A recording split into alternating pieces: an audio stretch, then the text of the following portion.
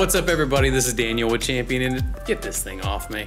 This is Daniel with Champion Industries, and we're down in our training center today taking a very close look at the new automated delime cycle that's available on the Champion Pro Series rack conveyor machines, as well as our 6000 series of door type dish machines. So let's go over how to set it up, what it looks like from the factory, maybe even share the secret password with you all, and then just do a quick little run through. That way you know what to show your customers or different operators on these machines. Let's get started. So let's go over to the control panel here where we have our machine all warmed up and ready to go. So the first thing I'm going to do is hit the little wrench in the corner, and then I'm going to hit the delime button in the middle. So the first thing we're going to do is go into delime setup, and I'm going to need to enter the password. So that is 7777. Write that down with some red crayons. So from the factory, the machine comes set up with the delime notification turned off. So this part right up top here is all about that notification that's going to pop up for the operator when it's time to delime. So right now it's set to off. So I'm going to go ahead and turn that on by pressing that. Let's move this camera around a little bit. And so right now it comes factory set at 100 hours. So let's say my water isn't too hard and I know I can get away with every 200 hours. I'll just tap on that and then adjust here and then hit enter. So now that's set for every 200 hours to give me that notification. So down here at the bottom, we'll see here in just a moment when we demo this process, but our delime wash, since it's completely automated and all the operator needs to do is follow along with what's going on, put in the right chemicals, and the machine does the rest. So right here, what this will do, so when I hit delime, ready to go, this machine is going to go into a delime wash for 25 minutes. And in that 25 minutes, it'll cycle around all that deliming solution and clean water. And after 25 minutes, it'll go into a delime rinse twice. So 2 times that it'll rinse for 5 minutes. Now, if you're in an area that may be going for 35 minutes or 45 minutes might be a better idea for the delime on the machine, just like we did before, simply touch, change the values here, hit enter, and then delime rinse, typically 5 minutes for both of the delime rinses is perfectly acceptable for almost anywhere you are. But if you wanted to adjust that, by all means, it's your machine. You can do anything you want with it.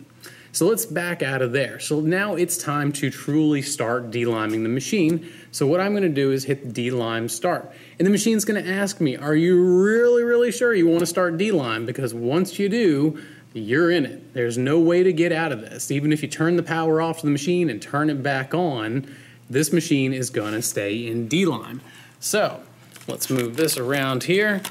Once we go into delime, that's it. You're in it. So chances are you're probably going to want to do this in the evenings after a shift, and that is the beauty of how we've set this up, is once you add the delime solution, the machine does everything else from there. The only thing the operator needs to do is just let it run and walk away. The machine will go in the delime cycle, rinse itself, and then go into a screen asking the operator if they're ready to start the new day.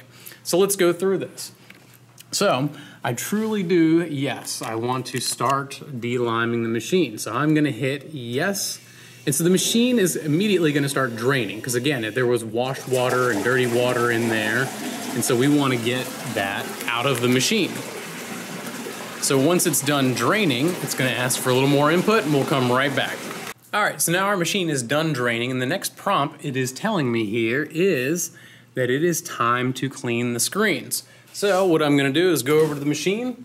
It's telling me I need to clean out the screens, so I would go down here, first check my scrap basket, and then I would check my scrap screens.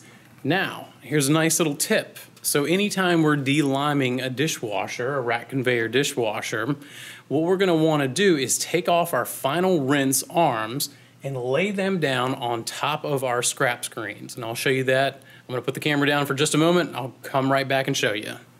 All right, so I pulled out both the upper and lower rinse arms. So I have those right here. And so what I'm going to do for the deliming process, I'm just going to lay those down on top of our scrap screens. And the reason for that is if I leave them attached up where they are, in the machine, when the delime process, wash process happens and the pumps kick on, it all goes through the wash pumps. And so the nice little rinse arms are hanging out there by themselves, not getting any love. And so we want them to get some love. So that's why we take them out, place them right there, and they'll get plenty of action right there.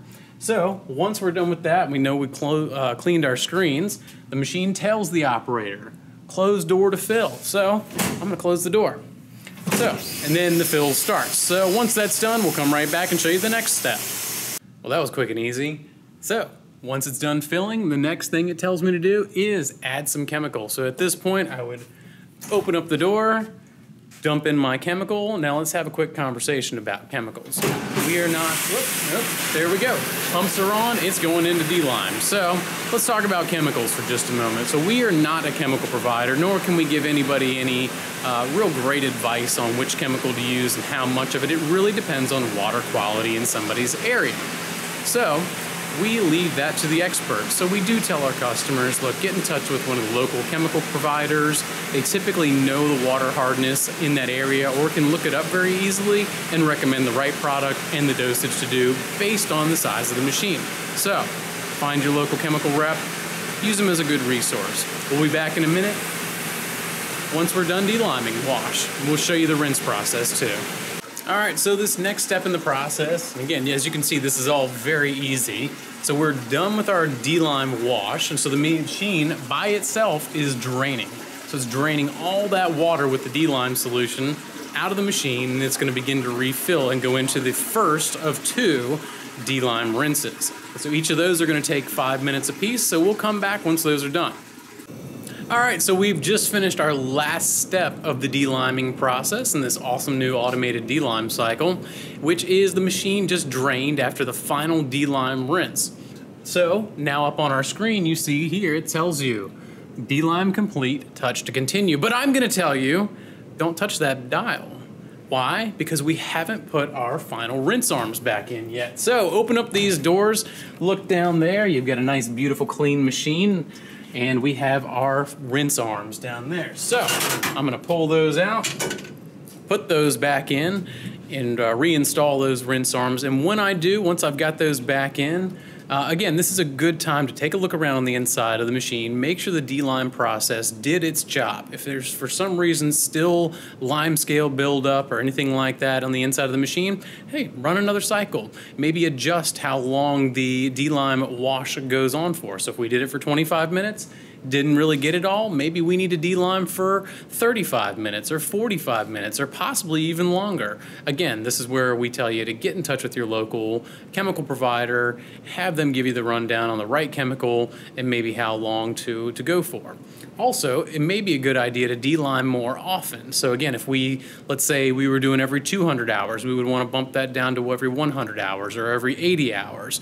Again, use some good common sense on this and get to know your machine and how the hardness of the water affects it. So I'm gonna get these rinse arms back in. Once I do, I'm gonna close this door back up and then I'm gonna touch that button right there. When I do, it's gonna begin to fill the machine. So that means I'm ready to get back in action and wash some dishes. So thank you so much for joining me today. If you have any questions about this process, refer back to your owner's manual or give us a call or jump on the web and look us up, www.championindustries.com. Thanks.